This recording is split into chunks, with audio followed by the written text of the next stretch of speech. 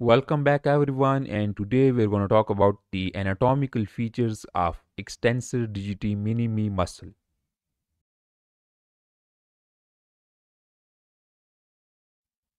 So the extensor digiti minimi is this long slender muscle that is situated in the posterior compartment of forearm, also called the extensor compartment of forearm.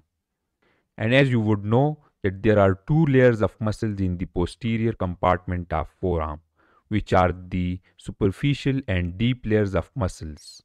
So the extensor digiti minimi is one of the superficial muscles of the posterior compartment of forearm.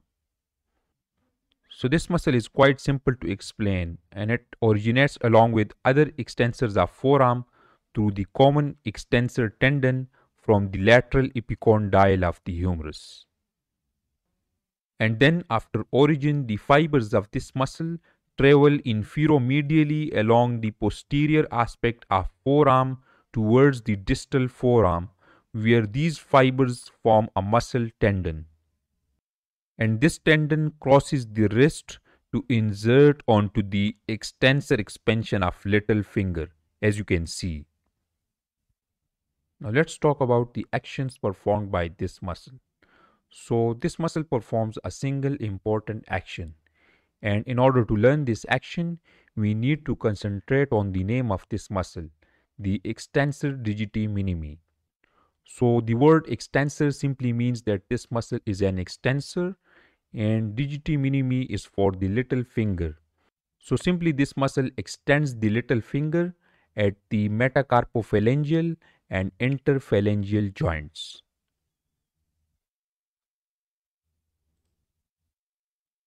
Now let's talk about the nerve supply of this muscle.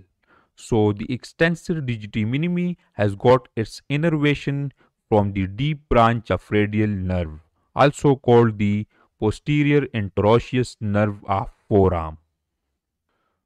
So you are having a lateral view of forearm, and this nerve is the posterior interosseous nerve of forearm, which arises as a deep branch from this nerve called the radial nerve, while the radial nerve itself arises from the posterior cord of the brachial plexus.